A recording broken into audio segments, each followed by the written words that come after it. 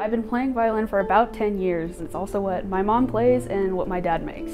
I grew up in this shop. It opened in 2010 when I was 6 years old. A couple years ago, I was able to start officially working here and being a little bit of an apprentice. I've always been an artist. I've always loved to paint and draw. I've done all sorts of mediums all throughout my life, and that transferred really well into part of the job that I do at the shop, which is touching up varnish work. So the color that's on all the instruments, that's the varnish. And whenever something comes in that's chipped or cracked or like stripped bare, I can go in and make it look beautiful again.